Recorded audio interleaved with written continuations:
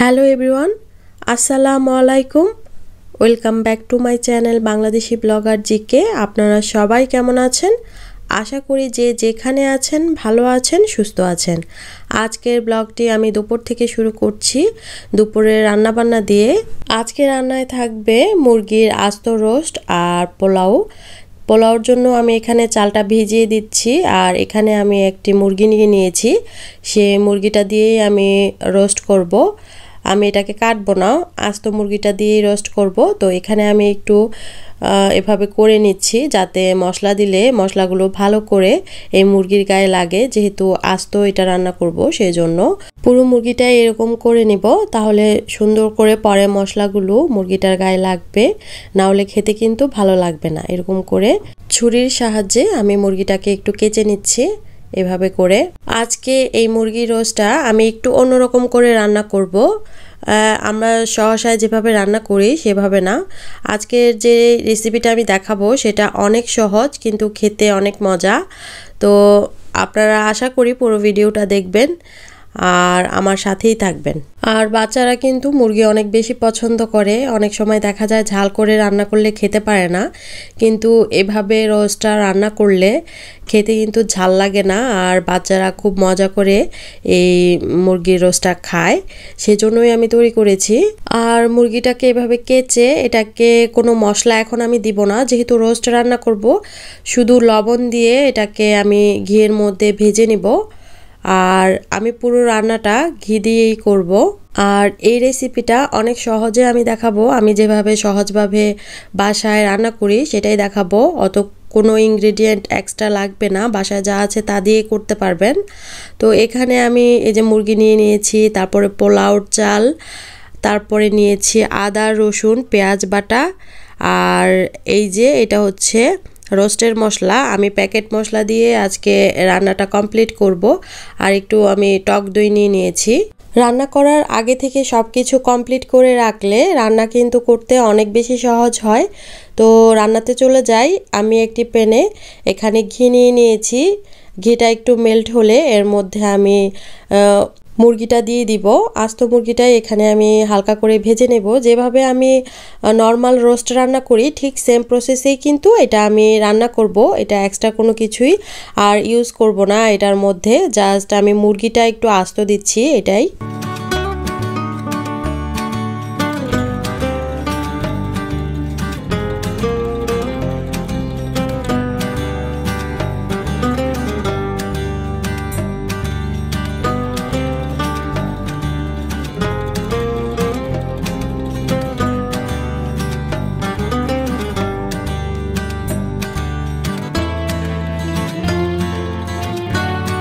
মুরগিটাকে এপিট ওপিট করে সুন্দর করে হালকা ভাজি করতে হবে। বেশি ভাজি করলে আসলে পরে শক্ত হয়ে যাবে মুরগিটা। আর মুরগিটা উঠিয়ে নিয়েছি। এখন আমি এই ঘিয়ের মধ্যেই দিয়ে দিব পেঁয়াজ বাটা, যেটা আমি পেঁয়াজটা ব্লেন্ডার করে রেখেছি, সে পেঁয়াজ দিয়ে দিলাম। তারপরে এর মধ্যে আদা রসুন দিব। পেঁয়াজটা হালকা একটু ভাজা হোক। আর আমি আপনাদের কাছে বলে নিচ্ছি, আমার এই ভিডিওটি যদি আপনাদের কাছে ভালো লেগে থাকে তাহলে অবশ্যই কমেন্টের মাধ্যমে জানাবেন।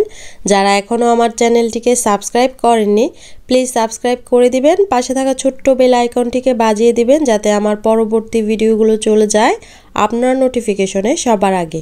আর যারা আমার এই চ্যানেলটিকে সাবস্ক্রাইব করেছেন তাদেরকে অসংখ্য ধন্যবাদ। তো এই যে দেখছেন এখানে আমি আদা রসুন দিয়ে দিয়েছি, আদা রসুন পেস্ট। এটা দিয়ে এখন ভালো করে দুটাকে ভালো করে ভেজে নেব, যাতে কাঁচা গন্ধটা চলে যায়।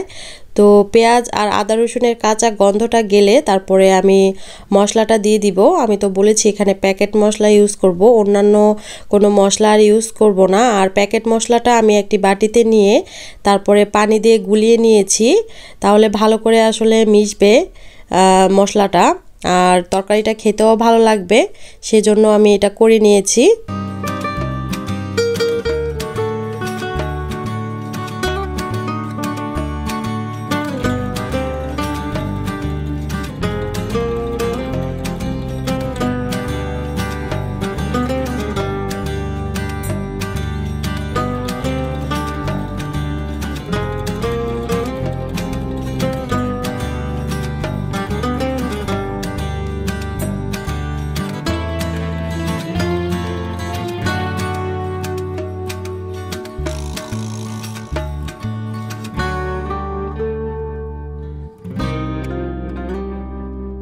এই তো এখন আমি মশলাটা কষা পর্যন্ত অপেক্ষা করব। আর মশলার মধ্যে আমি এখানে পানি দিব না, এখানে আমি একটু টমেটো পেস্ট দিয়ে দিচ্ছি, যেটা টমেটো পিউরি বলে, সেটা টমেটো সস না। তো এটা দিয়ে আমি একটু ভালো করে নেড়ে নিচ্ছি। আর যেহেতু এখানে আমি গুঁড়া মরিচটা ইউজ করছি না, সেজন্যই টমেটো পিউরিটা দিয়ে দিচ্ছি, যাতে তরকারির কালারটা সুন্দর আসে। আমি খুব কম উপকরণেই রান্নাটা কিন্তু কমপ্লিট করে ফেলছি, এখানে কিন্তু এক্সট্রা কোনো কিছুই ব্যবহার করিনি। আর এইভাবে সহজে আপনারা কিন্তু রোস্ট রান্না করে ফেলতে পারবেন যখন কোনো তাড়াহুড়া থাকবে। তো এইভাবে করে তেল ভেসে এসেছে, এই পর্যায়ে আমি হালকা একটু পানি দিব, বেশি দিব না। পানি দিয়ে তারপরে আবার একটু করে কষিয়ে নিব। আর যে কোনো রান্নায় কষানোর উপরেই আসলে স্বাদটা নির্ভর করে, যত ভালো করে কষানো হয় তত স্বাদ বাড়ে। আসলে উপকরণের উপরে কিন্তু রান্নার স্বাদ বাড়ে না, অল্প উপকরণেও কিন্তু রান্না অনেক বেশি স্বাদ লাগে। তো যাই হোক, তারপরে আমি এই যে ভেজে রাখা মুরগিটা এখানে দিয়ে দিয়েছি, দেখছেন, দিয়ে তারপরে আমি ভালো করে এখন এটাকে সিদ্ধ করে নেব। আর এই রান্নাতে আমি অত বেশি পানি ইউজ করিনি, এই যে দেখছেন পানি কিন্তু একদম সামান্য পরিমাণ দিয়ে দিয়েছি, এখন আর কোনো পানি দিব না। এখন আমি টক দই দিয়ে দিব, টক দই এই পুরো রান্নাটা আমি কমপ্লিট করব। আর টক দইটার মধ্যে আমি হালকা একটু পানি মিশিয়ে নিয়েছি, না হলে আবার তরকারিটা ছাড়া ছাড়া ভাব আসবে, সেজন্য। আর সামান্য পরিমাণ দিয়েছি পানি, বেশি দেইনি। এখন এই টক দইটা দিয়ে জালটা একদম কমিয়ে আমি এই রান্নাটা করব, তাহলে আর পানি দেওয়া লাগবে না। এই টক দই কিন্তু পুরো রান্নাটা আমার কমপ্লিট হয়ে যাবে। আর মুরগিটা কিন্তু ভালো করে সেদ্ধ করা না, কারণ হালকা একটু ভাজি করেছি, ওরকম কড়া করে কিন্তু ভাজি করিনি। তো সেজন্য এখন একটু বেশিক্ষণই চুলার মধ্যে বসিয়ে রাখতে হবে ঢিম করে, তাহলে মুরগিটা একটু সিদ্ধ হবে, যেহেতু আস্তা একটা রোস্ট করা হচ্ছে মুরগির, সেজন্য।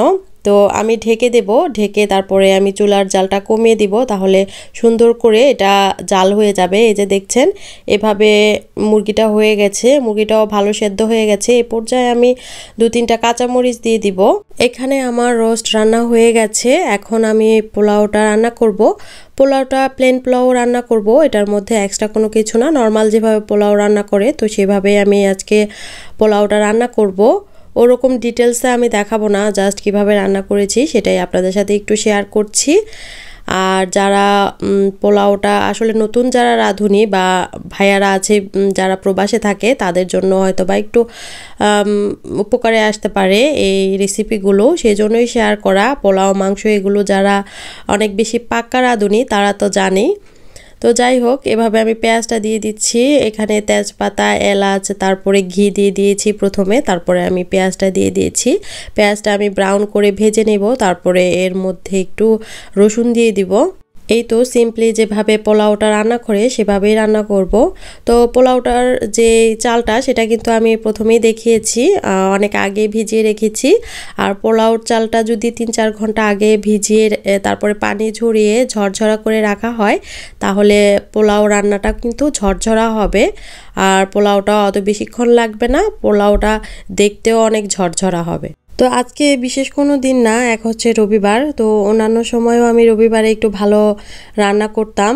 আমি আজকে বলছিল এভাবেই যে পোলাওটা রান্না করো, তো চিন্তা করলাম পোলাওর সাথে একটু রোস্টও করে ফেলি, সেজন্য। আর আগে দেখা গেছে রামিসার রবিবারে ছুটি থাকতো, বাসায় থাকতো, সেজন্য আমি একটু রবিবার দিনটা একটু ভালো মন্দ রান্না করতাম। তো আজকেও রবিবার, সেজন্য পোলাও আর মাংস রান্না করছি, ওরকম বিশেষ কোনো দিন না। তো ছুটির দিনগুলোতে আসলে ভালো লাগে পরিবারের সবাই একসাথে বসে খেতে। আর এখন যেহেতু রামিসারা বউ বাসায় আছে, তো চিন্তা করলাম যে সবাই বাসায় আছি, সেজন্য একটু ভালো কিছু রান্না করি। এই তো কথা বলতে বলতে আমার রান্নাগুলো হয়ে গেছে, আর দেখছেন পোলাওটা অনেক বেশি ঝরঝরে হয়েছে।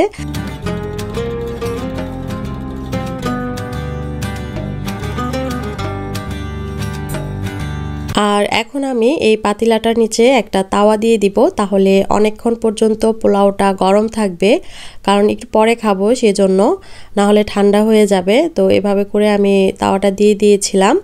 আর এখানে আমি সালাদগুলো কেটে নিয়েছি, তো আজকে সালাডটা একটু ভিন্ন রকম করে কেটেছি, এই যে দেখছেন এভাবে করে লম্বা লম্বা করে কেটেছি। শসা আর গাজরটা আমি এভাবে কেটে নিয়েছি, আর টমেটো আর সালাদ পাতাটা ওভাবেই কেটে নিয়েছি নর্মালি যেভাবে কাটি। তো এগুলো সব দিয়ে এখন আমি সালাডটা বানিয়ে নিব।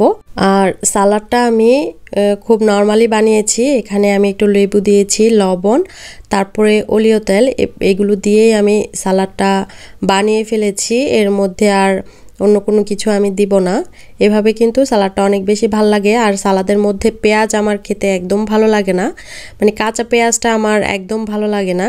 আমি শুধু কাঁচা পেঁয়াজটা মুড়ির মধ্যে খেতেই ভালো লাগে, কিন্তু সালাদের মধ্যে কিন্তু ভালো লাগে না, সেজন্য আমি পেঁয়াজটা কখনোই দেই না। তো এই সব কিছু দিয়ে তারপরে ভালো করে আমি এই সালাডটা একটু মাখিয়ে নিব।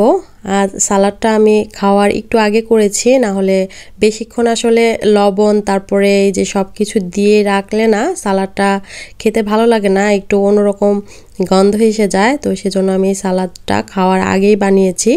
তো সালাদ বানানোর পরে সব কিছু টেবিলে সার্ভ করে নিব, নিয়ে তারপরে আমরা সবাই একসাথে খেয়ে নেব খাবারটা।